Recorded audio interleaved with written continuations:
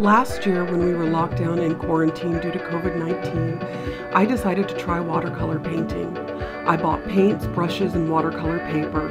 I quickly learned that I could not paint well. My attempts at flowers, trees, and nature scenes fell flat, but I love color and geometric shapes.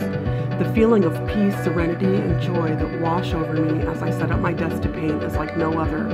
I've learned that we should pursue what brings us delight, whether we are good at it or not. What has brought you delight today?